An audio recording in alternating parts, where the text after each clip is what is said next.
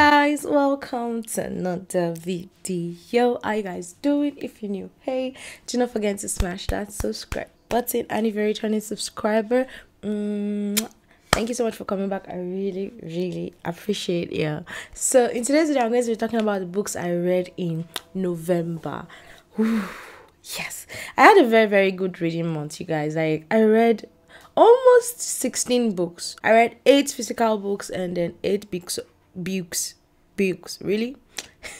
8 physical books, and I read 8 books on my Kindle. I'm going to be talking about the books I physically read first, then I'll be talking about the books I read on my Kindle. So we have like 2 segments. Yeah. These are all the books I read. This is Psychology of Money. This is the non-fiction book I picked for November, and I'm actually almost done with it. That's because I got sucked in. I don't know why it's so difficult to read non-fiction. Like, we can read 8 or 10 or 1 million fictions, but when it comes to non-fiction, you'd be slow like a rat. Anyway, no, a rat is not even slow.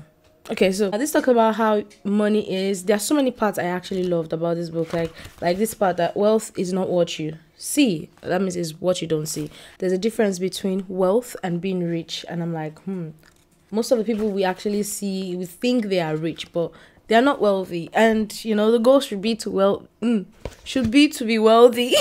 It's enlightening. Yes, I'm actually enjoying the book. The book is actually very easy to get to, but the reasonable and rational, that's the part I am kind of a little bit confused, but I'll get the hang of it soon. Another book I read is The Queen of Nothing. This is in the Folk of Air series. This wraps up the whole series very well. I don't want to talk and spoil it, but yeah, some things happened here that I really enjoyed, and also I liked the end. I liked the way everything just rounded up. Honestly, Jude is a lady that we should not fuck with. Like, that girl, when I started reading that series, I was like, what is wrong with this girl? What is wrong with her? She know they take no for an answer. The girl is so strong-willed. I gave this one a 5-star. Then I went ahead to read How the King of Elfhame Learned to Hate Stories. This one talks about Cardan, basically his life in the palace and how he grew up. Because if you read the book 1, that's the Crow Prince, you notice that Cardan is not the favorite prince. Okay, the king actually more like abandoned him, but not totally. And there was also a prophecy on his head that was really scary. So I gave this one a 4-star. I really enjoyed it. I also like the fact that the book actually came illustrated. Like, there are so many pictures inside, and it was easy to fly through, honestly. And if you don't know, this is Cardan and this is Jude. Can you see how cute they look? Oh my god, guys, do you see this? I really like this book. This is one of the books I can never let go of. I'll even call it like a novella, because it's not that deep or crazy, but the stories here are actually nice. The particular woman he met was actually nice. Yeah, so I enjoyed this. So another book I read is this one, you guys. It Ends With Us by Colin Hoover. This book is very controversial, will I say, because a lot of people say this book is not good, but guys, this is a 5-star read for me. It talks about Lily, Ryle, and also Atlas. It takes you through the past. You are reading a diary to see what happened in the past, and then at present. Atlas is from our past, Ryle is in our present. The way Colin Hoover put it is, you are in a relationship and you feel like you can't get out. Honestly, he just portrays it in a way. Honestly, the part that she said, guys, there's so many parts. There are so many parts I actually resonated with. Oh my god. Okay, so it stops here with me and you. It ends with us. Basically, because she wants to actually stop the cycle of this. I don't want to spoil it, but you guys, I honestly want you to read this book. Okay, go into it blind. I didn't even read the synopsis or the blurb or anything. I just went into it blind with an open mind, and I really am glad I did. And honestly, I really liked Ryle because it was a nice guy. It's just that the particular thing he did that doesn't make me like him anymore. And it's not like I hate him, when you hate someone, but I just felt so sorry for him, because it's quite difficult for you to love someone and at the same time try to put up with their shit, and at the same time believe that it's not going to happen again, but it will still keep happening. The best thing for you to do is to end it. Yeah, so that's what this book is. Then I went straight into It Starts With Us, because it's the continuation, is like the book 2, and honestly I am glad I read this one. Was I think a 4.5. yeah, I feel like if you don't really like this one, you'll not like this one, because is the continuation, and this one sheds more light on how when you have left an abusive relationship, how hard it is for you to even still find that freedom, and then, you know, still choose what is best for you regardless. Like you hope that, you know, most especially when you now have a child, that is actually really painful. There's another thing I learned from Colin Hoover's books, these two books. One thing I learned is it's easier for you to judge from outside. Like, it's very easy for you to say, oh, you could have just left and blah blah blah, but when you are in it, you realize that it is much more harder than you think. And she really portrayed it well. I felt so sad, but I really liked it. It was nice. Yeah, these are one of my favorite books. I really love them with all my heart. Guys, see this, guys, this book, A Little Life by Anya Yanahihira. Oh my god, you guys. Oh my god. You know, when I did my November TBR this year, I told you guys this is the only book I'm going to probably read. Guys, this book is chunky. Okay, so it talks about, I think, 4 or 5 friends: Jude, Malcolm, JB, Willem, and all these people. Like, this book is crazy. So let me not lie, when I started the book, I was very bored. I was bored to the core. I felt like, what am I reading? There was so much information, like so a friend of mine suggested I read with the audiobook, and this is my first time listening to audiobook and reading at the same time, and I'm really glad I made that choice. So I read alongside with the audiobook, and then I now enjoyed the story, although it took a while to finish it. But guys, when you think that everything is going to be better, trust me, in this book, no, it becomes worse and worse and worse and worse, and then you are like, ooh, sorry, I just got emotional. So basically, it talks about mainly Jude, then Willem, then other people, his life, what happened to him, and how he's navigating it now. It's suffer, like, guys, it's suffer. Honestly, I'll just tell you to read this book, even though it might be boring in the beginning, but try to just read it, you know. Don't give up, read it. So it was a 4.5 star for me. I also learned a lot in architecture, law, politics, mathematics. I learned a lot, that even in painting, drawings, I never even knew that. Yeah. And the way the lady writes, oh my gosh, she writes in a way that everything just rhymes. And when I was writing my review for this, I felt like I was writing like her, because I was like, damn, I think I've captured it. But also, the audiobook I used to listen, the guy's voice was very nice also. So although I listened in 1.5 speed, but it was very nice, and I enjoyed it. I did not cry. A lot of people say you will cry. One lady that pissed me off, she said, I've not read up to 100 pages and I'm already crying. She had smut all over her face. But guys, I did not cry. I didn't. I only cried like at page 600 and something, and that was because I felt like everything was already getting better, and then I just got slapped in the face with that horrible incident. I even wrote it there. I was like, damn, I thought everything was getting better, and then no, it was not getting better. It was horrible. Then the next physical book I read is Pearl by Munachi Mbono. I feel like this book was made for like a 5-year-old or like a maybe 6-year-old child, or maybe even 10 years old, who knows, because it felt like something that I'll use to just teach my child a lesson, or tell her that, okay, there are some things that can happen in the world. So it talks about a girl named Delena grew up in a poor family after her father died, and then talks about her life, mistakes she made, and then the bad choices, the good choices she made, and at the end, what happened to her. So I gave it a 2 stars because I just felt like, yeah, the story, even the lesson of the story itself was kind of not even in line with the story. I'm like, okay. I read My Sister the Serial Killer by Onyinka Braithwaite. I read it in a day. It was very fast. It talks about a girl and her sister, Korede, and her sister Ayola. Ayola keeps on killing her boyfriends. I don't even understand it. And Korede is always helping her clean up the mess, which is actually crazy. And then it turns out that she has to later make a choice because she fell in love with somebody that Ayola now wants to actually, People say it's supposed to be a thriller, but I felt like it was just a normal book. Yes, I wanted to know what happened. I wanted to know what choices she made. Oh my god, this book pissed me off. It pissed me off because the guy gone safe. What's his name? Tade. I kept on writing, he's an idiot. This guy is a stupid idiot. Guys, I was so angry. It just pissed me off. He said doctor works where Korede is, and Korede is in love with him, but he doesn't even see Korede at all. A lot of people say it could have been better. Yes, it could have been better, but it served its purpose. I enjoyed reading it. It actually riled me up.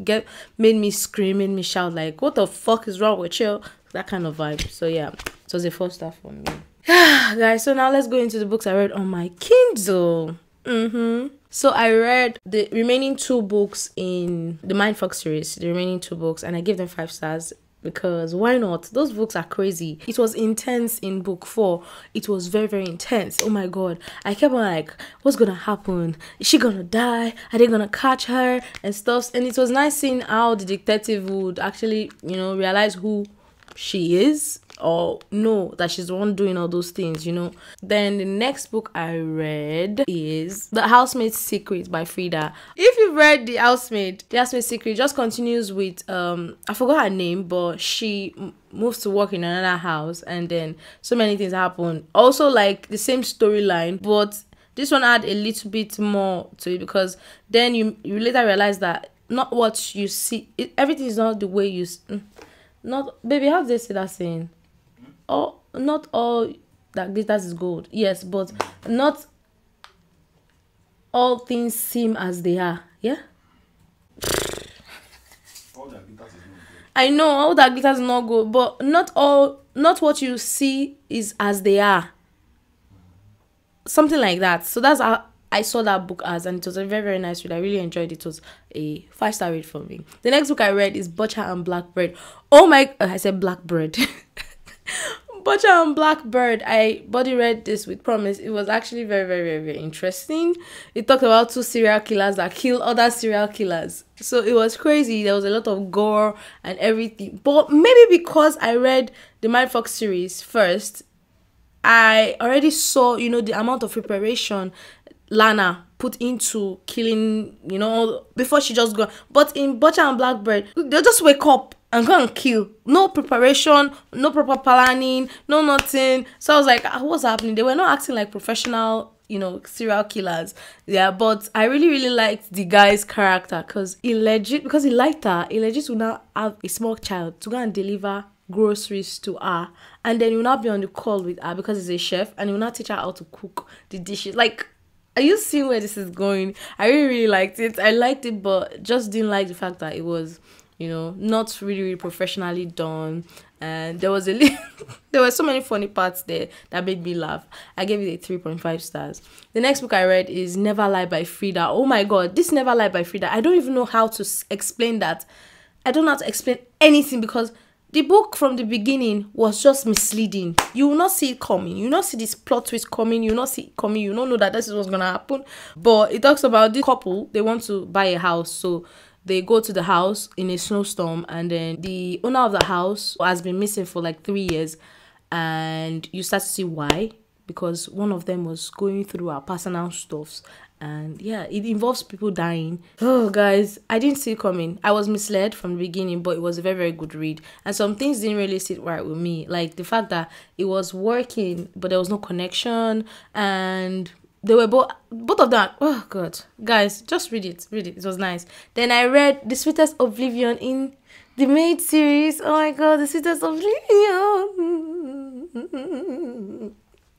It's about Nico. Oh my god, I'm in love with Nico. It's a dark romance, mafia romance. Oh my god. Nico was supposed to marry Adriana, but his eyes was on Elena because Elena is this, and everybody thinks that she's a whore and she sleeps around, but it's not the case. So how will Nico get Elena even though he's meant to marry Adriana? That is how the book goes. But I like the guy. There was something that happened that I love at that filling station, the petrol station. Nigga, just because somebody he blew.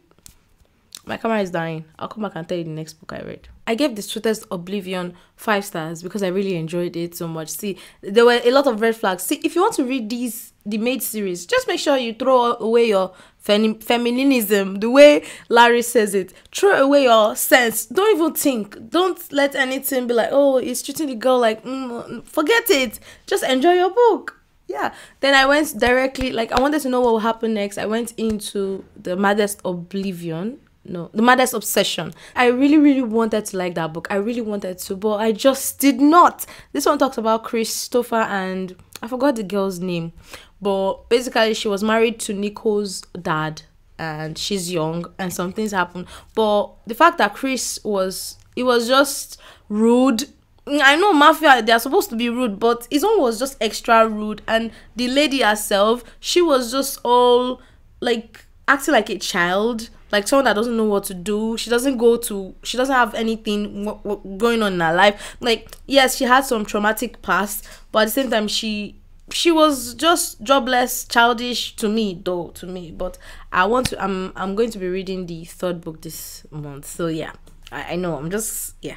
Then the last book I read is Enemies to Lovers by Portia McIntosh. I think that's her name. This was a ARC from NetGalley and I really, really liked it. It's a book about 2 rivals. They are both journalists and they are sister companies or brother companies, and you know, so they are working against each other. Not working against each other, but they try to get the story before the other person does. So Lara and Sonny. Lara does not like Sonny because of some things that Sonny did to her. And Sonny's personality is very, very different. Sonny is a very, very carefree guy. He likes joking, he's cheerful, and they're always having comebacks at each other. One of the fights they had Sonny getting slapped. So he got slapped and they had to like rectify by getting a story which involves them going to a secret therapy place for couples, so they had to act like couples, and you know what happens from there. So basically the book is actually very, very predictable, but I really liked all the characters. There was no particular character that I hated,